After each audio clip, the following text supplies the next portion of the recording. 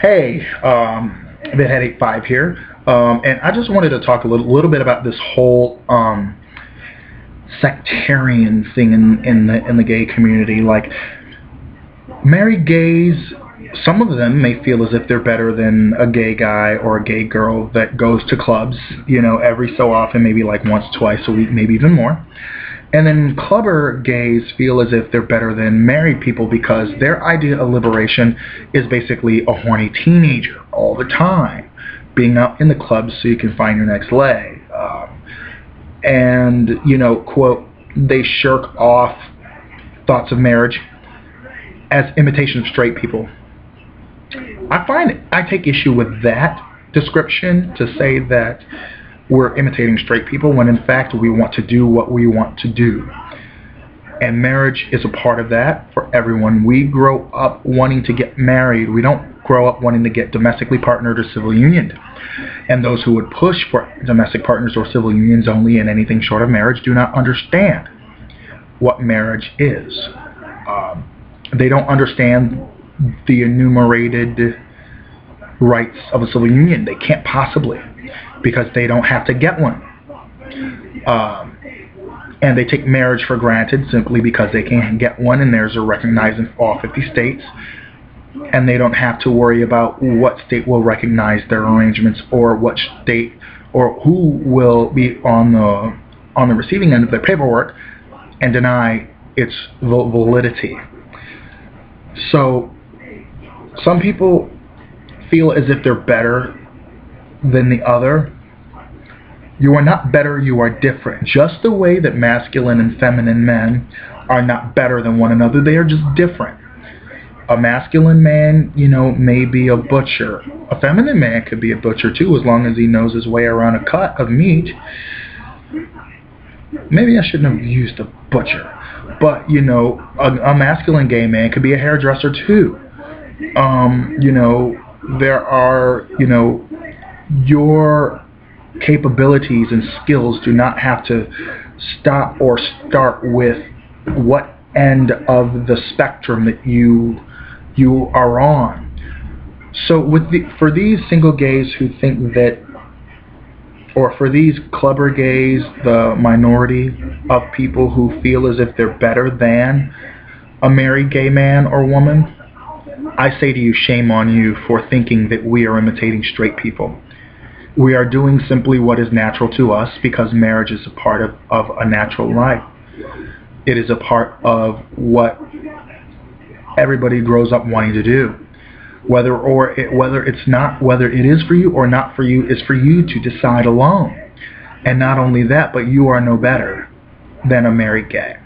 And for the married gays who may think that they're better than the single gays and may look down on club culture, it is a part of our culture. It is as a part of our culture as anything else. I would submit even the subcultures, they are a part of our culture too.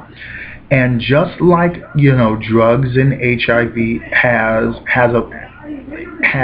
a place in our community, as many gay and lesbian people are drug addicts and are living with HIV. To look down on someone because, like they go to the club every once in a while, or because they may be at the clubs often, or they're a mainstay, that's a part of their life, and maturing often happens. I was watching Queer as Folk, and they had a parody called Gay as Blazes, and there was this guy who said, where's this person? At Club Sodom. And it's like, come on, like, clubs are a reality just like marriage is one. So I feel that with this kind of brought me back to Depp Fox's post, Blogspot.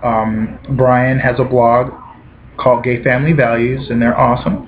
And I have to follow it, or see if I can follow it on my blogger, because mine is Spencer Hamilton profile, and I haven't written a blog in a long time since I've been posting videos, because I feel that would be redundant. But then again, maybe I just haven't had anything to write about, or maybe I just haven't had time to write because I didn't make time.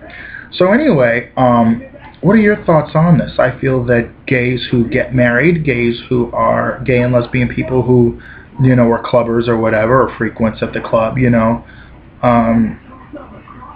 some people could be going there to have a drink, some people could be going there to hook up. And it's a, you know, and at one time the bars were the only way to actually find other gay people. And now with chat lines and the internet, it's quite simpler, and people are meeting people from all over this country. And you know, I have heard of people who went down went down to states and up to states into the Midwest to be with a partner. But you know, I really feel like those people who make it seem as if settling down is a heterosexual thing, they don't have a monopoly on that any more than we have a monopoly on clubs. So, you know, they say different strokes for different folks, but I also submit that when people get married, it is not pushed upon anyone else to get married. Only a couple who's been together for a long time, which one of these days I may be very well hearing it in a couple of years. Hey, when are you and he gonna get married? You know, like you say, hey, you fought for it, you should do it. So what are your thoughts on that? I really am distraught, or not exactly distraught, because that's a heavy term that's not correct in this case, but I'm really tired of the whole, you know, like married gays versus club gays, and how you know, one feel as if the other is imitating straight people and the other feel as if, you know, it's a sign of immaturity. Because I even go out to the club sometimes and I like going there and I like seeing people.